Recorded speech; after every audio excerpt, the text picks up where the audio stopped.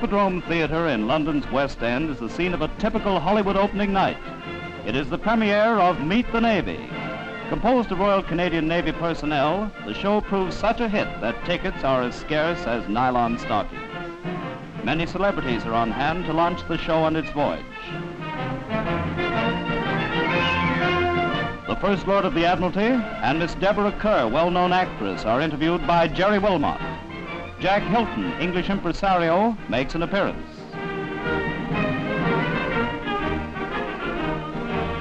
The Honourable and Mrs. Massey and Noel Coward are introduced. Dame Laughton Matthews and critic Beverly Baxter wish the Navy all the best. Ex-film star Colonel Ben Lyons swells the crowd of well-wishers. Now, coming into the Hippodrome Theatre on the opening night, the Lord Mayor of London. I wonder, sir, might we ask you just for a word for our cameras? Yes, certainly.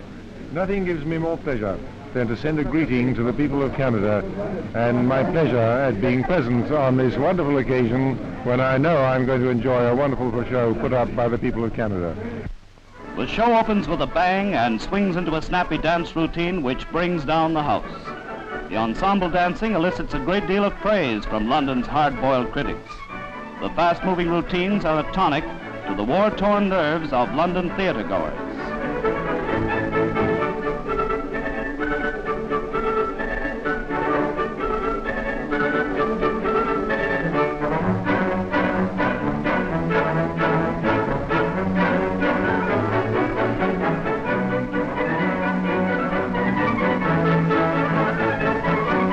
Following the successful opening, Commander Robertson, CEO of the show, receives the plaudits of the audience. A backstage party gives the visiting celebrities a chance to meet the newcomers to big-time show business. A star performance by typical Canadian guys and gals, Meet the Navy makes many friends for the Dominion's senior service.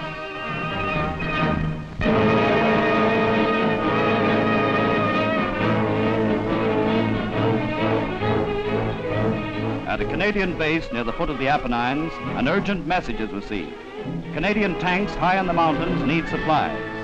It is the job of the ski troops to deliver the goods. Only sure-footed ski men can scale the snow-clad heights. On the alarm signal, the lads pile out and prepare themselves for the trip. Careful briefing and experienced Italian guides ensure the success of the journey.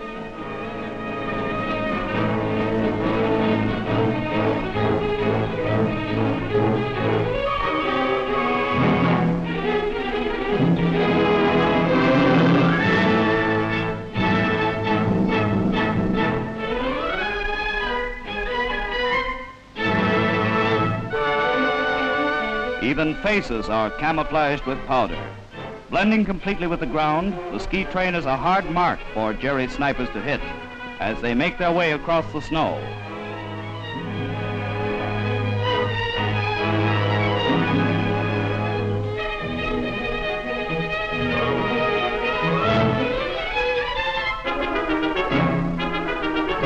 The going is plenty tough and demands first-class condition.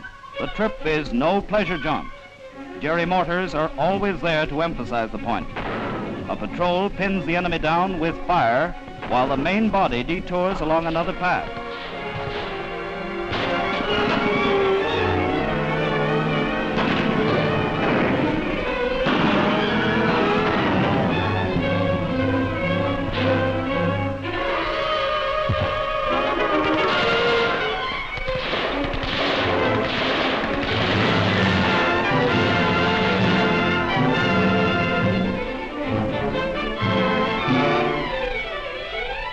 Much-needed supplies arrive at a tank position on the mountain peak. Welcome indeed are the ski men who have traversed miles of difficult trails to bring food and ammo. A spot of tea tastes like nectar after the perilous trip. With the supplies comes the mail. Letters from home are doubly appreciated on outpost stations.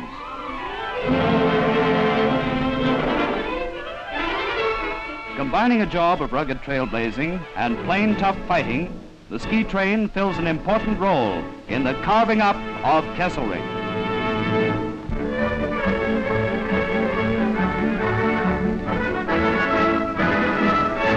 An ideal way to keep Canadian soldiers fighting fit is training for boxing matches. In Ottawa, Joe Louis, the Brown Bomber, referees a boxing card at the Uplands Training School. In the first bout, Private Garcia represents the Army and Sergeant Roy Jones the RCAF. The fighting goes to the Army all the way. Keeping up a steady 1-2, Garcia keeps Jones on the defensive.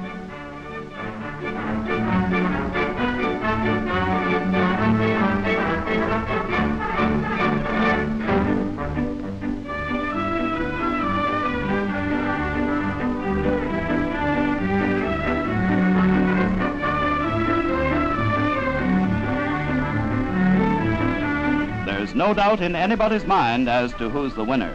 It's Private Garcia. The heavyweight champ is presented with a token of the boys' appreciation by Upland CO. 3,000 miles away at Setaukenboss, the divisional boxing finals get underway. The light heavyweight match is between Sergeant Niccolo of Montreal and Private Andre. Niccolo has lots of stuff on the leather and shows his superiority from the opening bell.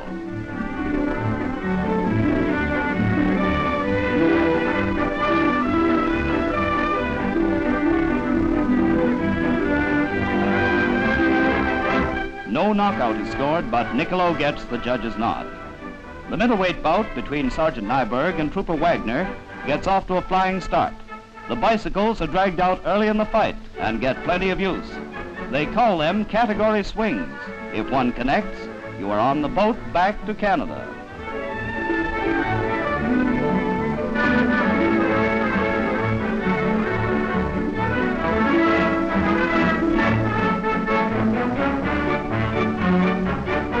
Early in the second round, Nyberg smashes his way in for the kill.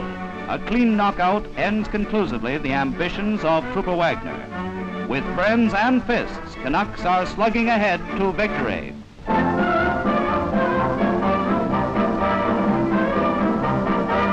Field Marshal Montgomery, accompanied by General Crerar, arrive on what was German soil to present awards to Canadian soldiers. Against the pictorial background of the Reichswald forest, the colorful ceremony takes place. While in nearby positions, guns blast away at the enemy, various decorations are presented for deeds of valor.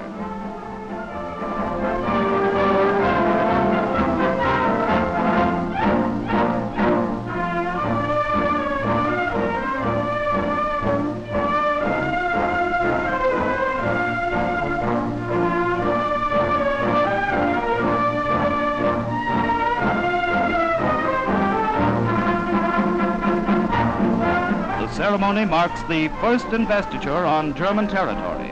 Maybe the second one will be in Berlin.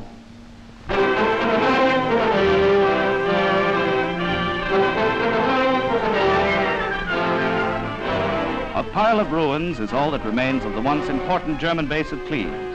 Aerial bombing and artillery fire have taken their toll. The cathedral, or Stiftskirche, is demolished. It was built in the 18th century from funds contributed by 80 families. Damaged in 1820 during an uprising, it is finished off in 1945 when used as an enemy sniper's nest. Its 3-foot thick walls built of brick and concrete provided Gerry with plenty of protection. Now, its wreckage is carted away by Canadian engineers to use as the foundation for hastily constructed roads. The old-fashioned corduroy road comes into its own to beat the low-country mud. Heavy vehicles must be kept moving forward. The engineers turn woodsmen to make it possible.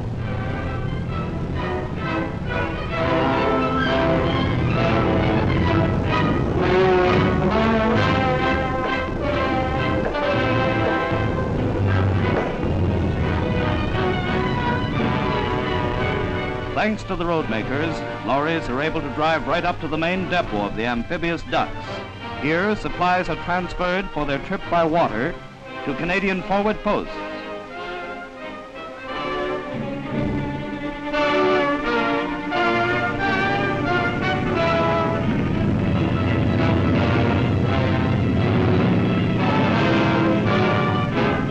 German civilians stream to the Allied rear for protection as our infantry moves up to the attack.